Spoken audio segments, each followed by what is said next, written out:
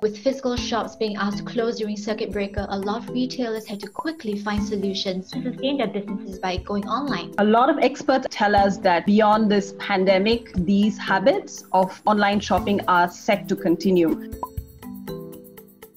We've had businesses who've implemented those initiatives, but unfortunately because of COVID-19, some of them have had to put a pause on these BYO discounts or initiatives. There are also some who switched to disposable cutlery or plates for dine-in services because of the perception that it's cleaner and safer.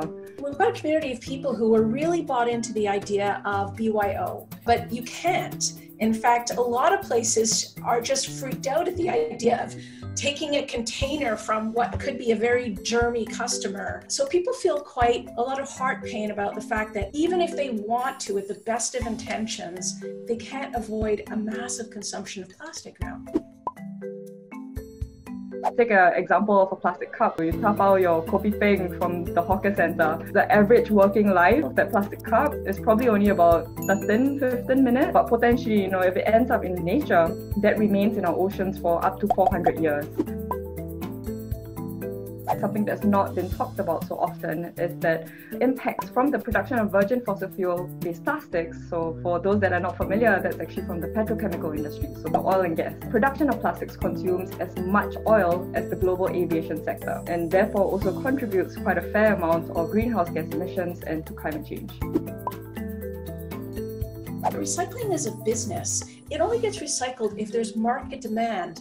And right now, there's virtually no market demand. Nothing in Singapore is biodegradable. We incinerate all of our waste.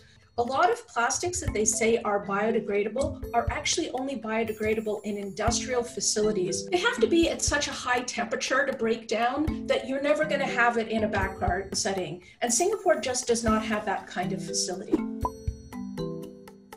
Plans to launch a deposit refund scheme in Singapore. Some of you might have participated in the reverse vending machines where you could return your bottles and cans. You might have received a voucher as an incentive. Upcoming extended producer responsibility policy in 2025. And basically what this policy will do is really put the responsibility of the packaging on the producers who are bringing in packaging into Singapore. So very important to put pressures on the industry and governments to put investments into the recycling industry.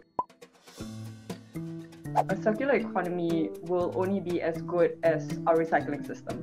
The packaging that we're putting out in markets, how do we redesign it to make it optimum for recycling? How do we start investing in adequate recycling facilities to ensure that the packaging that we're now putting out is able to be recycled in our waste management systems? The best countries in the world have the best technology for sorting at the material recovery facilities. We don't. It's almost manual. Singapore is all about the future, right? It's all about technology. Are we using the best technology for recycling?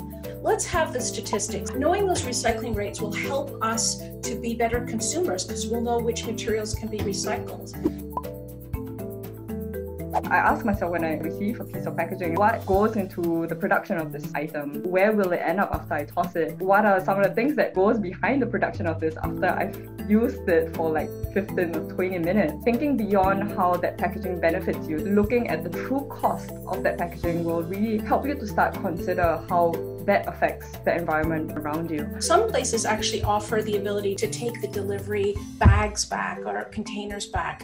And so what you do is you vote with your dollar. You shift your consumption to those places that are providing that. But it is quite important for you to voice your concern and provide feedback if you're not happy with the service that they're providing, and they will listen and take change. There is no silver bullet, no solution that can be implemented immediately. What's important is to stay optimistic. Trust in the amazing capacity of Singaporeans to use their problem-solving skills to come up with ideas. We need to act ambitiously, and we need all stakeholders involved in this to take action.